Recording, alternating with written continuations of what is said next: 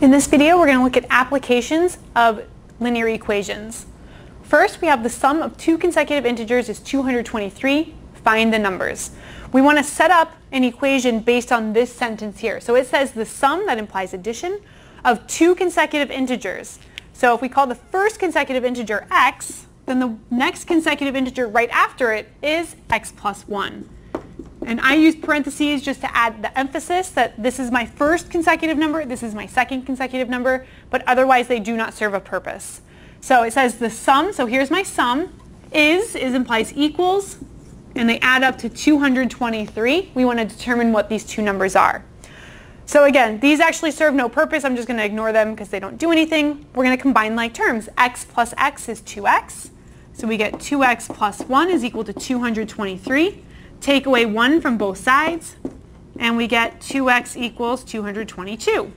To get x totally by itself, we will divide both sides by 2. So 2x divided by 2 will leave me with x, and 222 divided by 2 would be 111.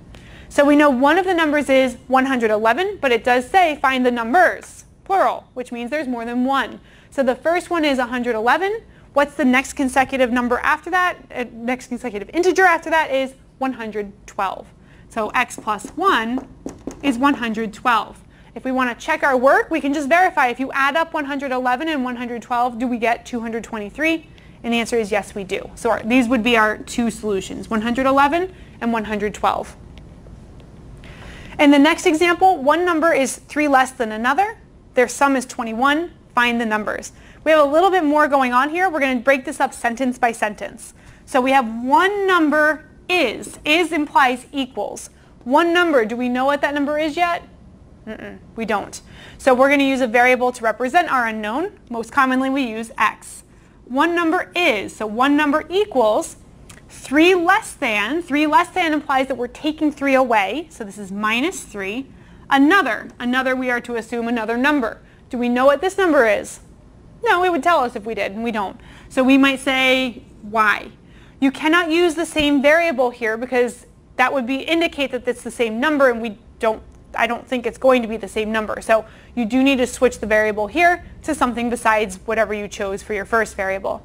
Writing this as one thing, 3 less than another, that would be y minus 3.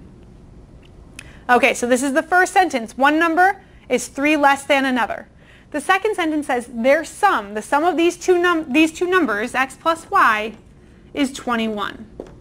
And now we want to find the numbers. Now this is deceiving because this was supposed to be a linear equation in one variable, and here I see that we have two variables. We're going to use something called substitution so that we have just one equation in one variable. And what we know, based on the information we're given, we know that x is the same as y minus 3. So anywhere I see an x, I can replace it with y minus 3, and that's the same thing because that's what it says right here. So right here, instead of x, I'm going to rewrite it as y minus 3. And just for emphasis, I'm going to put the parentheses there, but really they don't do anything to this problem.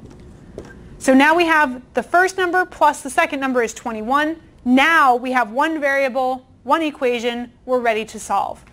Here we're going to combine like terms. Y plus y is 2y. That would be 2y minus 3 is equal to 21. Let's get y by itself. We'll add 3 to both sides. Then we get 2y is equal to 24. To get y by itself, we'll divide by 2. And we get y equals 12. We want to find both numbers, so we know one number, y, is 12. To figure out the value of x, we'll go back to that equation. Because we know that x is y minus 3, we will substitute in what we know y to be the same as, which is 12. 12 minus 3, and so we know that x is 9. And we can verify again, their sum is 21. 12 plus 9 is 21, so I feel pretty good that the solution is 9 and 12. This video is an application of solving linear equations. It asks us, the length of a rectangle is 5 times its width. The perimeter is 48 inches. Find the dimensions. Anytime I see a geometry question that specifies a shape, I'm going to draw that shape immediately. It's a rectangle, so we could draw a rectangle to look like this.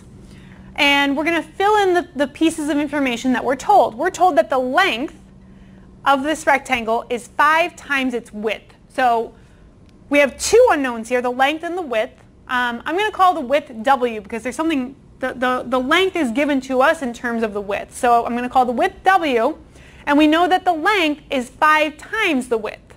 So whatever the width is, the length is 5 times that. I can represent that by saying 5W.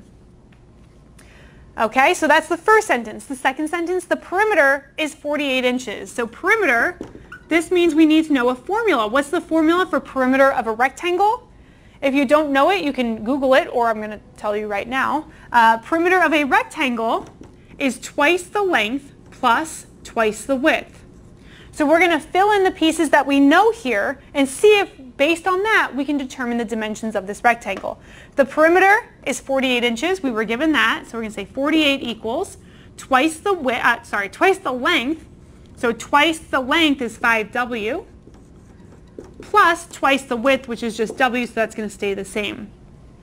I think we can do this. We have one variable, one equation. Let's solve. 2 times 5W is 10W, so we have 48 is equal to 10W plus 2W. We can combine like terms. 10W plus 2W is 12W, so we have 48 equals 12W. To get W by itself, we will divide both sides by 12.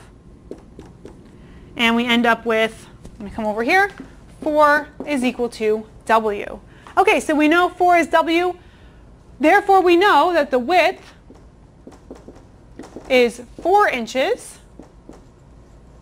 And the length, remember the length, that was 5 times the width, so the length is 5 times 4, which is 20 inches.